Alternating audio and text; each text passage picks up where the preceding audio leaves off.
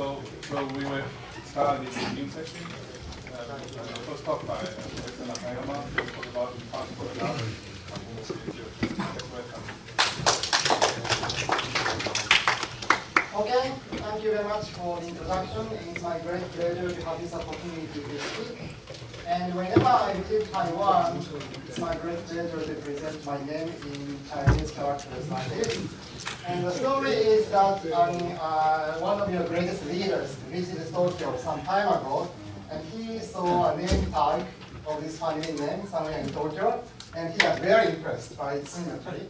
And he even changed his name, Jun-san.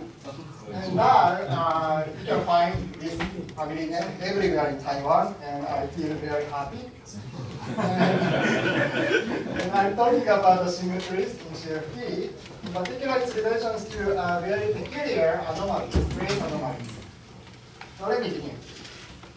So conformal symmetry has been a very powerful tool to understand many interesting physical phenomena, such as the critical phenomena.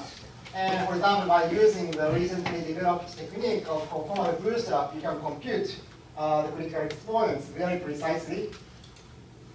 And one of the elementary facts about conformal symmetry is that it determines the form of many correlation functions.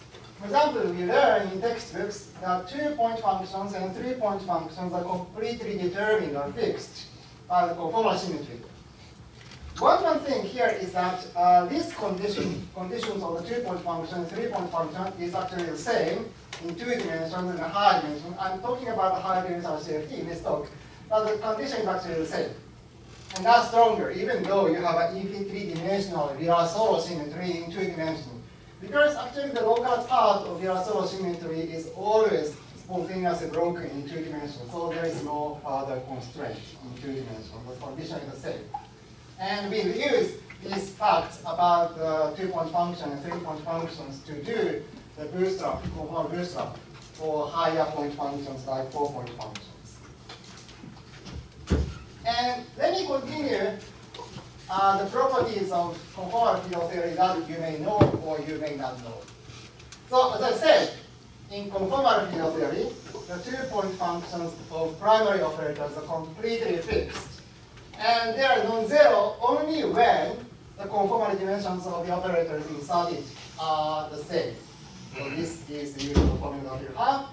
And this is stronger than the just scale symmetry, because in the scale symmetry, that's not true when there is background charge. Yeah. You say the same. Well, if you have only scale symmetry, the dimension of these 2 operators does not have to be the same. But if you have conformal symmetry, special conformal symmetry, then the dimension of these operators, delta 1 and delta 2, must be the same, or at least scale operators. And this is the canonical delta appearing here. And this is what we learned in textbook. But there is something that you might not familiar with. There is a further possibility to have non-zero 2-point functions. And indeed, if you have delta functions on the right-hand side, they can be non-zero, even if the dimension delta 1 is not equal to dimension delta 2. So suppose you have the delta functions or the 2-point functions in conformal field theory. Obviously, the dimension delta 1 and the sum of the dimension delta 1 and the dimension delta 2 must be equal to d, because you have the delta function here, which has dimension d here. But other than that, there is no constraint actually. So delta 1 can be different from delta 2 to have non-zero contact term, or delta functions on the right-hand side. And this is quite different from the non-local case, where the delta 1 must be equal to delta 2. And having this kind of examples, you may be worried.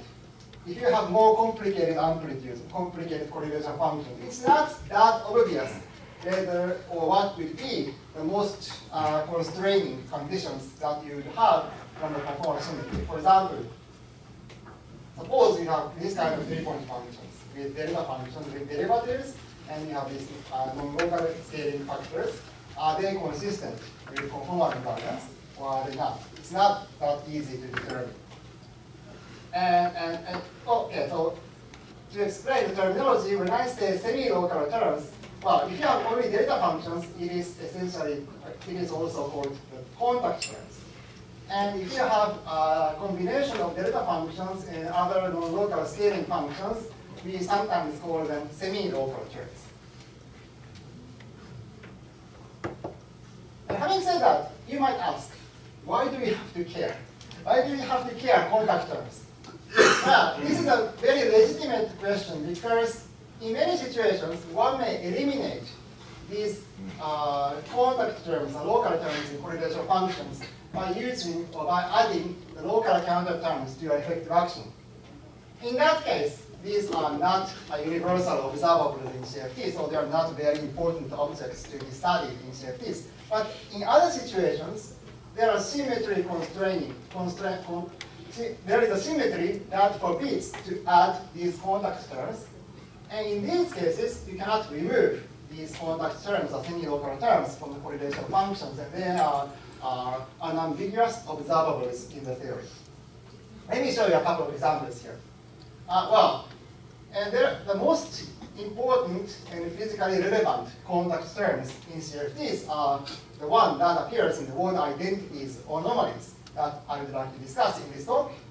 And they are all in this category. So let me take a look at these anomalous or usual conservation law in conformal field theory.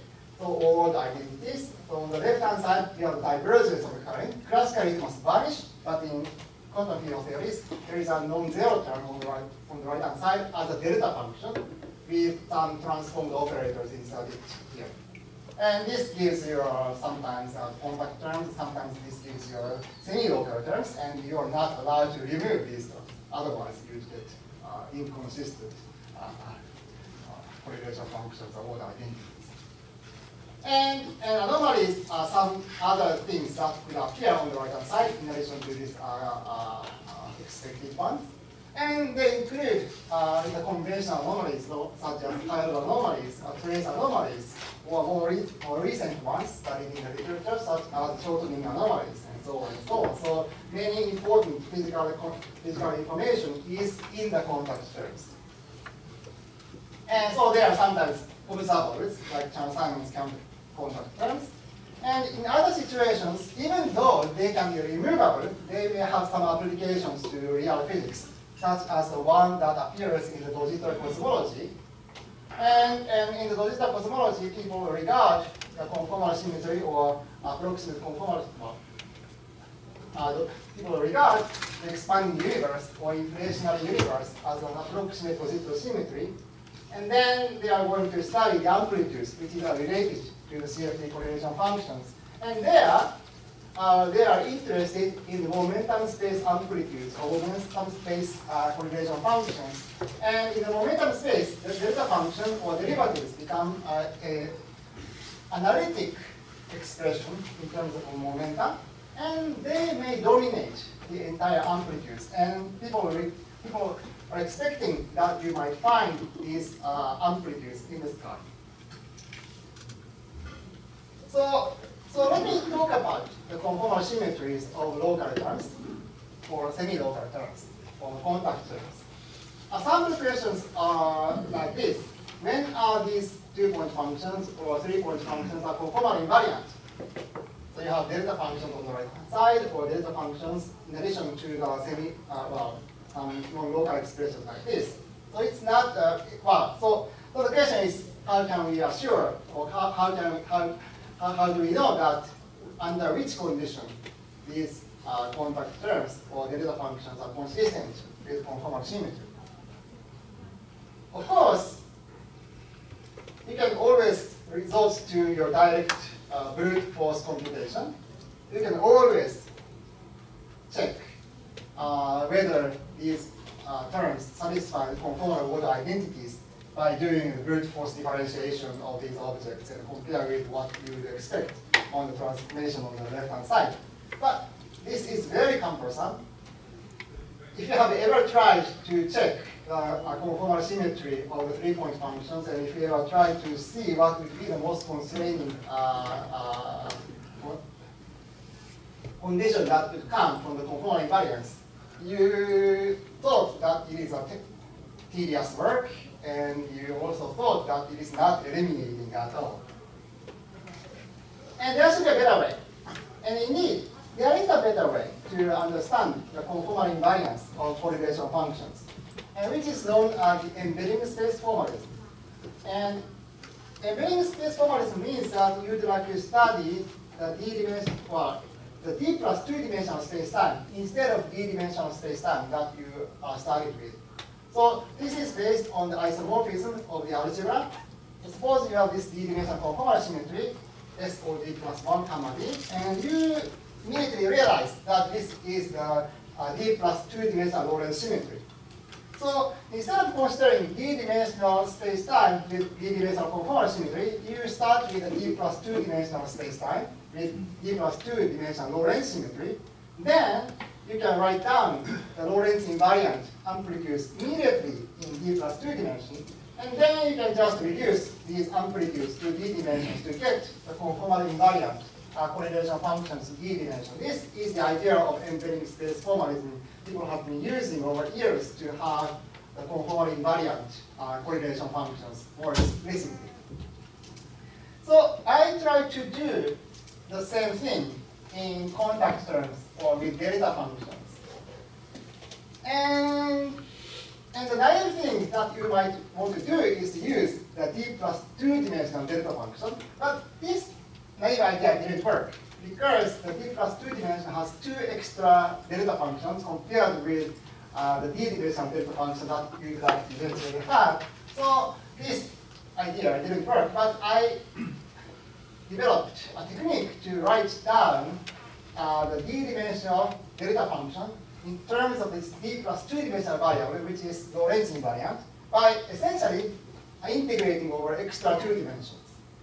And this is, this is mathematically known in the context of the projective geometry. And I'm not going into the details of this math here, but the point is that now I have a technique or the method to study the d plus 2-dimensional delta function, or the conformal invariant delta functions by using this embedding space formalism, and then I can talk about the conformal symmetries of contact terms or semi-local terms. No, I just want to make sure, sorry, the capital D, is that the same as small d or different?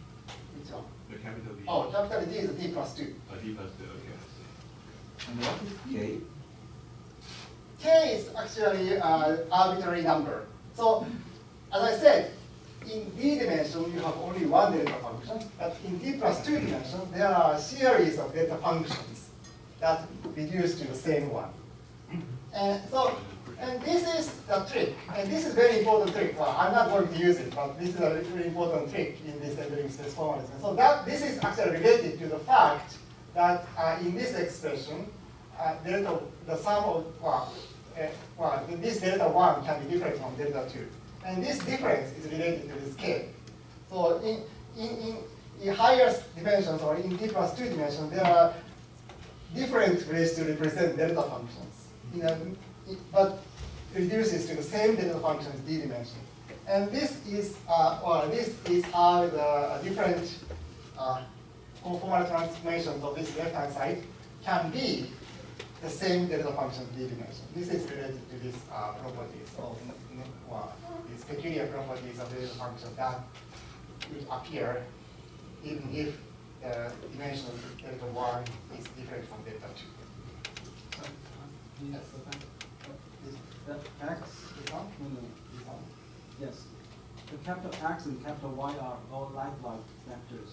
Yes, eventually it will be a like-like vector. But then what do you mean by the xy on the left-hand side? Yes, yes. Well, first you will treat x and y are not like-like vectors and do this integration. And after that, you have to impose this condition. You take your option.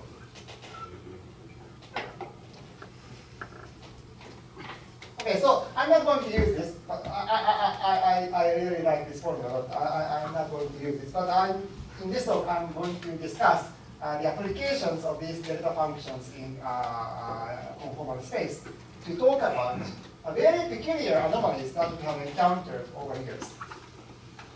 So this is just, related to the trace anomaly in 4 dimensions. And if you have a CFT in class space-time, then the trace of the energy momentum tensor is 0. But if you put your CFT on a curved background in 4 dimensions, you get a non-trivial contribution from the background curvature. And since the energy momentum tensor is dimension 4, this must be the dimension 4 counter invariant on the right-hand side. And this is the most, this is the most, this is the possibility that we will have on the right-hand side. So you have this usual wire scale term, the Euler density, and R squared, and box R, and contrariety. And there is some conditions that the trace anomaly must meet. And one is the Hess-Minnow condition that says that this trace of the energy momentum tensor must be given by a variation of a non-local effective action. And this says that among these 5 possibilities, C, A, and D, and E are all consistent. But B is not consistent in the sense that if you do any computations of a CFT on curved background, you will never generate this R scale term as a trace anomaly. Where does that condition come from? Hess-Minnow usually is come from commutator of something. Commutator, yes. So commutator of conformal and what? So commutator between 2 wire anomalies, that's your commutator. 2 wire anomaly. Yeah. The 2 wire transformation? Variation of y squared, for example, y squared is one invariant, so the commutator is 0, which is consistent. And contrariety goes to consistent. But if you do y transform r squared, then there's something. This does not satisfy the commutator relation of the wire anomaly, which is commutative. If you do y transformation twice, and then, well, it is abelian.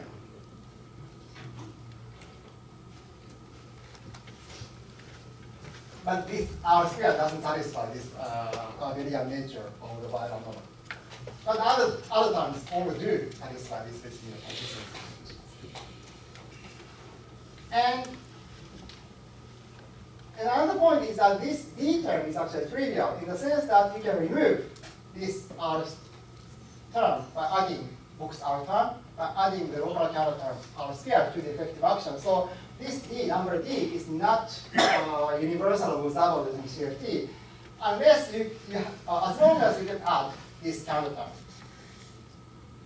So people usually do not talk about this D term as an interesting wire anomaly in 4 dimensions. And then we are left with C and A and E here. And you know that C anomaly and A anomaly in conformal field theory plays a very important role. In particular, A dictates the number of degrees of freedom in your theory, and well, this is not A theorem. But the question we had some time ago is that what will be this D anomaly? So this was when we were chatting when we were students some time ago, and I and Yuji Tazukawa talked about the possibility of this D anomaly. So this, well, contrariety term, for reference, is given by the Riemann tensor squared, but contracted with only 1 epsilon tensor. And because we have only 1 epsilon tensor here, that the contrariety term has a different parity transformation compared with the other terms. And this means that the contrariety trace anomaly, if any, could only appear in a CP violating theory because this contrariety term is CP odd, and this wire square is CP even, CP even, CP even, CP even. So, and usually the energy momentum tensor is CP even. So unless you have a CP violating theory, you will never get this contrariety term. And this is crucial. So in many conformal field theories that you know, the CP is not broken. Every free theory has no CP violation. So if you do a one-loop computation, you will never get it. And when I wrote a paper in 2012, I concluded, therefore, that there is no known examples of CP violating contrariety trace anomaly. But it could be non-productively generated based on the philosophy that everything that can happen do happen in theory, in theoretical physics. But there is an interesting observation I made at the point. So I looked at examples of Pontiani trace anomaly in the literature, and I realized there is a couple of interesting papers. One interesting paper is a one by Chris Benson and Duff, which was one of the earliest papers on conformal anomalies studied. And they computed what is called the Seeleg-Whitney coefficient for a various representation of SO4, Lorentz group or Euclidean group, by using the heat kernel method. And they quoted the following formula for Euclidean wire fermion, which is in the one half gamma 0 representation of SO4. And they had this formula. They have Euler density and wire scalar as usual, but they also had this Pontiani term here. And this was interesting because usually we associate this Seeleg-Whitney coefficient with trace anomaly. And then if you could identify this as a trace anomaly, you would get the Pontiani trace anomaly from a Euclidean wire fermion. And this was very confusing, and I have something to say toward the end of the talk. But I found this reference, and I thought this is consistent. So there is a possibility to have Pontiani trace anomaly. Later,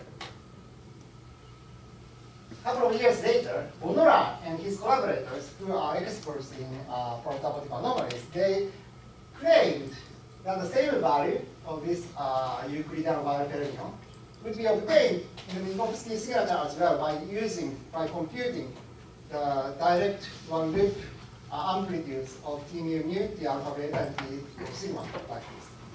And they wrote a couple of series of papers to back up their claim. But there are other guys who said that the computation by Honora and his collaborators is not correct. And then Honora claimed back that the regularization used by the other guys are not correct. And there should be some difference between wire fermion and wire fermion, and they even wrote a very recent paper on the last September. And it sounds very controversial. I'm not going to talk about the controversy in more detail, but I'm more interested in the structures of Pontiani trace anomaly, if any. Is there anything special about this Pontiani trace anomaly, or is it just the usual anomaly that you could have? Well, actually, this Pontiani trace anomaly is a very interesting anomaly in the following sense. So this is the concept I just made up, the so-called impossible anomaly, and the name may be misleading, but there are two distinct structures of anomalies in conformal fields. And to explain this, let me begin with the conventional anomaly, in which, well, so let me take an example of the three current correlation functions in CFT, so which will eventually become anomalous. But if you compute the current correlation functions, current three-point functions in coordinate space, usually you get non-local expressions in x, y, and z. And what do we mean by anomaly is that you are going to take the divergence of one current, JMU for example, and then you compute whether this is 0 or not. Well, certainly it is non-zero somewhere to get anomaly, but where do we get non-zero result? Well, in the usual anomaly, what you get is that this divergence-free condition is almost true, but for a particular coincident point. Or in other words, you have the contact terms on the right-hand side. This is how the current conservation is broken in anomalous case. So this is usual anomaly. So this is what we usually do. And this is how we compute the anomaly in CFT. But what I mean by impossible anomaly is slightly different. So again, you eventually get the anomalous equations like this. But the point is that in the case of impossible anomaly, there is no parent three-point functions that are supported in the local anomaly. only you could get in the case of impossible anomaly is that the 3-point function is semi-local or contact terms. So you started with semi-local expressions like this, and then you take the divergence and you get this, but this expression is not supported in a non-local functions of x, y, and z. So the Pontiani anomaly is this type. So consider the 3-point functions T mu nu, T alpha beta, and T rho sigma. And the Pontiani anomaly is related to the 3-point functions with one trace here. And then the right-hand side is non-zero. So if you don't have anomaly, this must be 0 because this means about invariance. But if you have a non-zero result, this shows the anomaly, and this anomaly here is proportional diffusion tensor and some contact terms like this.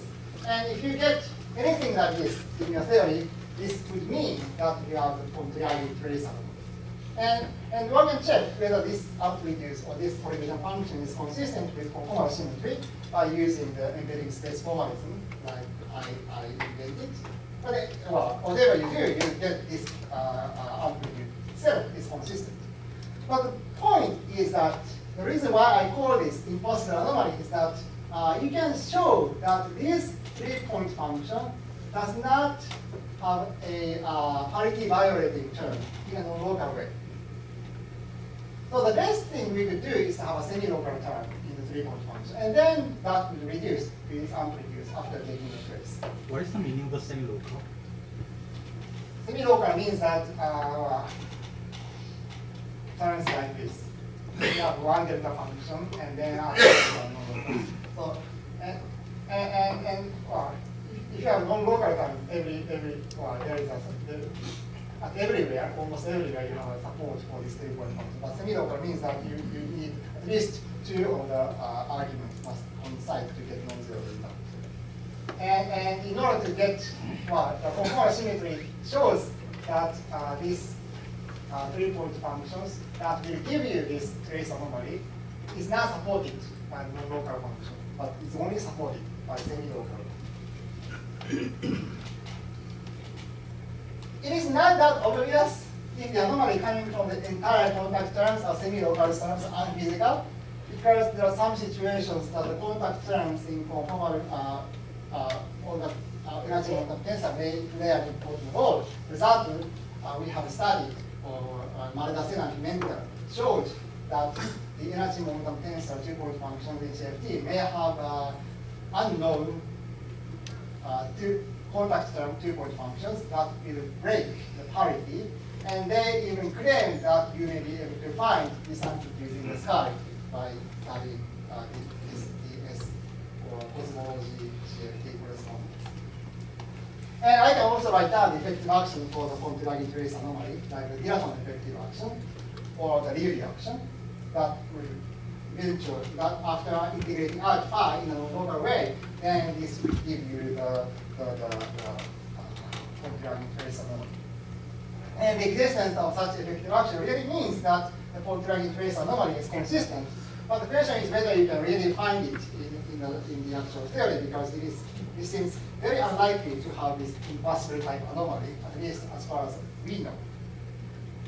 And coming back to the question, or the original the finding by Duff and Christensen, they did the bounded computation for Euclidean wire fermion, and they didn't do the bounded computation, but they showed that the Serre width P coefficient, which is mathematically well defined for Euclidean wire fermion, does show this Pontiani term on the right hand side. But the question was whether we could identify this as a trace anomaly, because if you have only one Euclidean wire fermion in 4 dimensions, in 4 Euclidean 4-dimensional Euclidean signature, this theory does not have a proper energy momentum tensor. This theory is very chiral, and if you have the partner of 0, 1/2 representation, you will never get the energy momentum tensor. So it is not obvious whether you can identify this Serre with P coefficient as a trace anomaly, and there is no correlation functions to be computed in this terminal. So this is this is consistent with that there is no local expressions, non-local expression for the energy momentum tensor three-point functions. But the question remains whether we should really regard this as a trace anomaly. So let me summarize my talk. So what I showed is that the contact terms in CFT may be physically important and interesting. And to study the contact terms, then there is a now I have embedding space formalism to deal with these delta functions in conformal space time. And I have discussed, I have just reviewed a recent debate on the Ponti-Raggi trace anomaly. And I'm studying the Suichi generalization of the Ponti-Raggi anomaly recently with a student of mine. And in their case, the existence of the Ponti-Raggi trace anomaly means that the central charge C in the Suichi context will be complexified. And there is a further possible generation of the recurrent trace anomaly. And so please stay tuned, and we will hear about the super Ponti-Raggi trace anomaly in the next year conference. So thank you very much.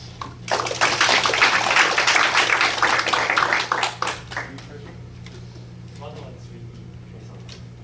Excuse me? What about 3D trace anomaly?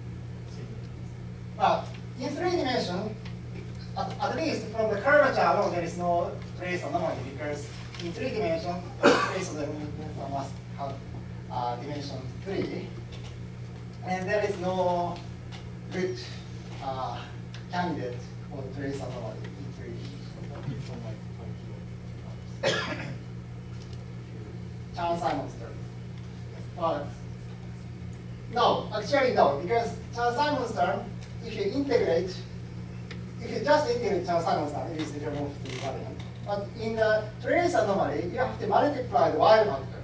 The effect, the way it appears is that what really appears is this T mu mu multiplied by Y factor, sigma x, is a function of the space-time. And if you insert the function of space-time with Chern-Simons term, then this will no longer be a differential invariant. So it's not allowed. But if you have other background, like scalar background, then there will be other terms.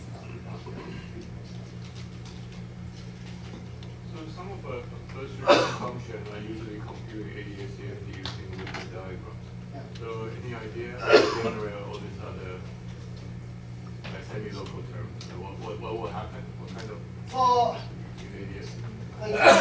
if you have only contact terms, then the contact term correlation functions are more or less supported at the boundary only. If you have semi-local terms, there is some boundary and some degrees of freedom only at the boundary, and these are interacting with some other materials in the boundary. The combination. So some like defects. It's not a defect because There's no source. there's some source term at the boundary, but this source term doesn't really extend inside the boundary. So is it equally natural to think about them in the context of ADS CFT as well as DS CFT? Yeah, so okay, yeah. I just mentioned that this can appear. This appeared in the first context Yeah, of DSCFT, but it could have been studied in the context of ADS CFT as well. What do you mean by the last one? Our current something. Yes. This is a Suichi partner of the Ponti-Raggi trace anomaly. So the claim is that if you have a mu given by the Ponti-Raggi term, if you have a supersymmetry, there is a trace anomaly which is proportional to R current background F mu mu effect in the mu mu. So this is Ponti-Raggi term for the gauge function for the R. Yeah, but conventional wisdom is that that term is a topological term, so independent of the method. So where the left-hand side is given by the derivative with respect to the So it's the in the supergravity, I mean the gravity multiplet metric and gauge field for the R current becomes in the same multiplet. So once you introduce the but very naively thinking that so fx tilde term is a topological term, and so the coupling to gravity is usually metric independent because of epsilon tensor. Yes, yes. So, but that's the last formula says that well, anyway, fx tilde is coupled to background metric. Wow, but I'm not sure I'm answering your question very precisely, but Ponderani term is also a topological term, and Euler density is also a topological term. So it is not unnatural. Once again, what do you mean by the last formula? Yeah, well, this is a part of it. This is not the entire one, but this is a part of the trace anomaly. Which theory do you consider? I'm considering the supersymmetric field theory with Ponderani trace anomaly.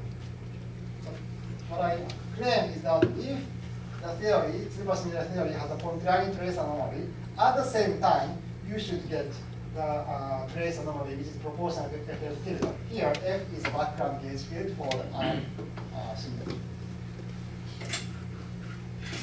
Next question. So you're saying that when the Ponderani trace anomaly exists, the central charge will be complexified. Yes. Is it okay to have complexified central charge? Well, it's like, How can I understand that? in usual gauge theory, tau becomes complexified, right? Sorry? Tau, or gauge coupling constant, is complexified. Right. And here, the coupling to the Y multiplet is complexified. Usually, we only consider the case with real C. But now, Uniformity somehow demand the central charge real, right? well, It's not always the case. well, I should have also added that A will never become complexified. Oh, okay. Okay. Okay. There is a structure that A I is see. never complexified, but C is complexified. So let's name the speaker.